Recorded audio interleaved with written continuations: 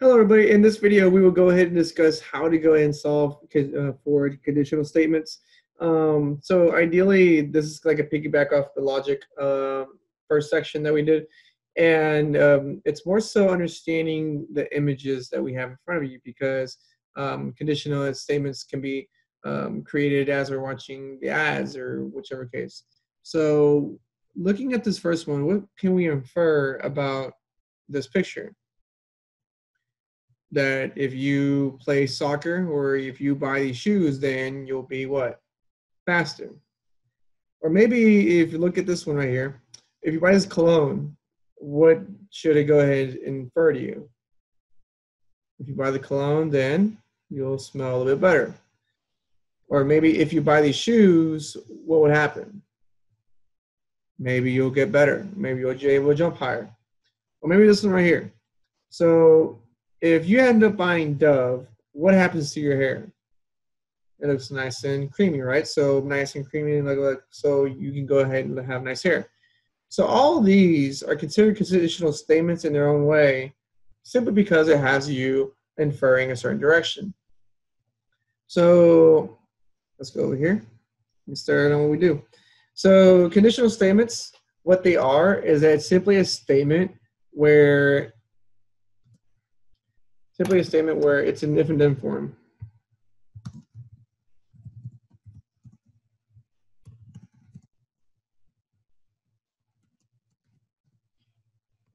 If and then form.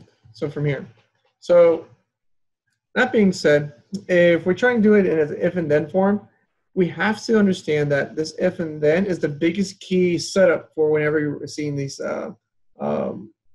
statements. Now there are two parts to them, okay, and those two parts are considered the if and then the then. And so usually the if would represent the hypothesis, and the then would represent the conclusion. Okay, so from here, we have to go ahead and build whatever words were given or whatever examples were given into this form. Okay, so that's what we got. Okay, so now usually they'll use something called P's and Q's. So if you have something happens, then you'll get Q. Okay, so that'll be considered your hypothesis, and that's what we consider your conclusion. So that's one way to go ahead and seeing how it works hand in hand. And then this arrow right here says if and then. It makes the form work together. Okay. All right, so let's work on the first one. All right, so we're gonna ask to write it in conditional form. So there are 12 eggs if the carton is full. So we have to use if and then form. So in this one, if what? Here's my if.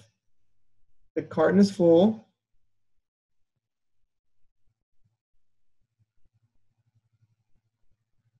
Then, let's see. Then what? Then there are 12 eggs. Okay, so one of the examples we have. Okay, so next one. So rewrite the conditional statement in if and then form. So any two adjacent angles share a common side. Okay, so let's see. So if any two angles are adjacent, let's see. So ideally what I did was I took this first part. Now I split up as adjacent angles because I want to clarify what my what the angles can be, because you'll have different types of angles to work with. So if any two angles are adjacent, so then they share a common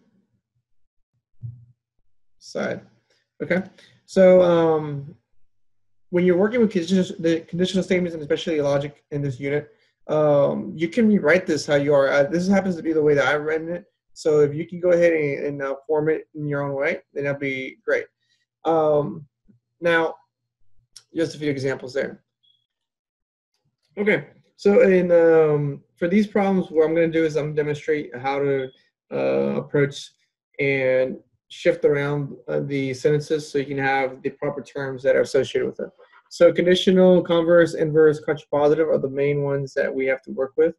So if you noticed, they do have the P's, they do have the Q's in it, but then they do have a little tilde there.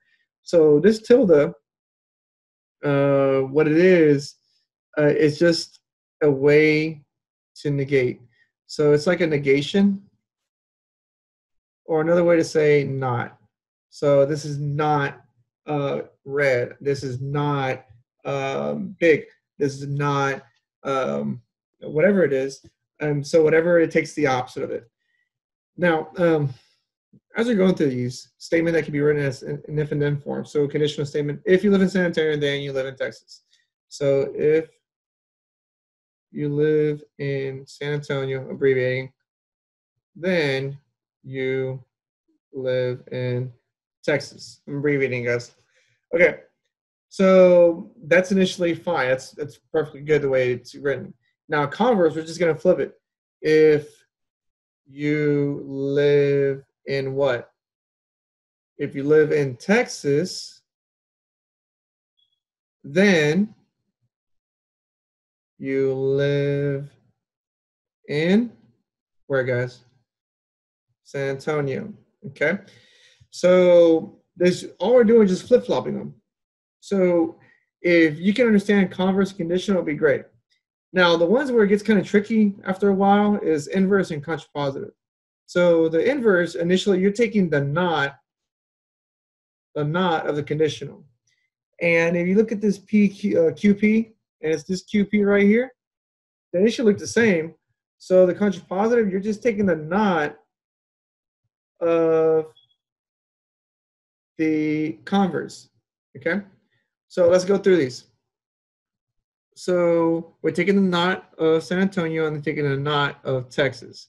So if you do not live in San Antonio, then you do not live in Texas. Okay? And then we'll talk about these in a little bit. Now the last ones. Contrapositive. So the inverse should take the not of whatever the conditional was. The contrapositive here is going to go ahead and be the not of the converse. So if you do not live in Texas,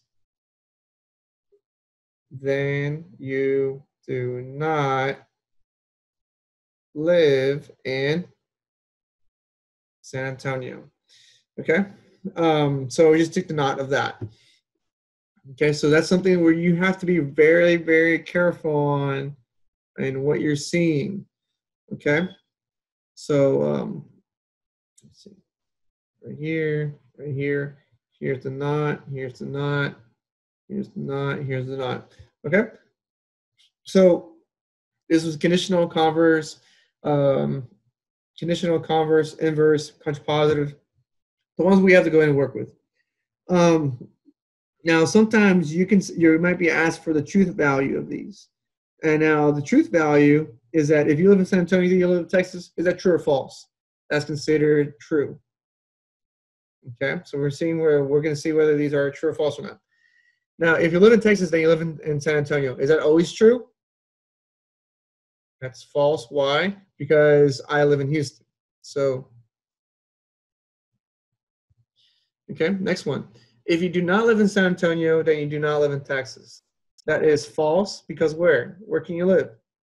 You can also live in Dallas. Okay. All right, now contrapositive. If you do not live in Texas, then you do not live in San Antonio. Is that true or false? That would be considered true. Okay, because if you don't live in Texas, obviously you can't live anywhere, any major cities in the state. Um, so there you go. So there's a few examples there to go work with. Okay, so I'm just going to set up the conditional, and then you can figure out the converse and inverse and contrapositive on your own from there based on the previous example that I just worked out. Okay, so my conditional, all quadrilaterals are squares. So it looks like it's going to split right here. So if, let's see,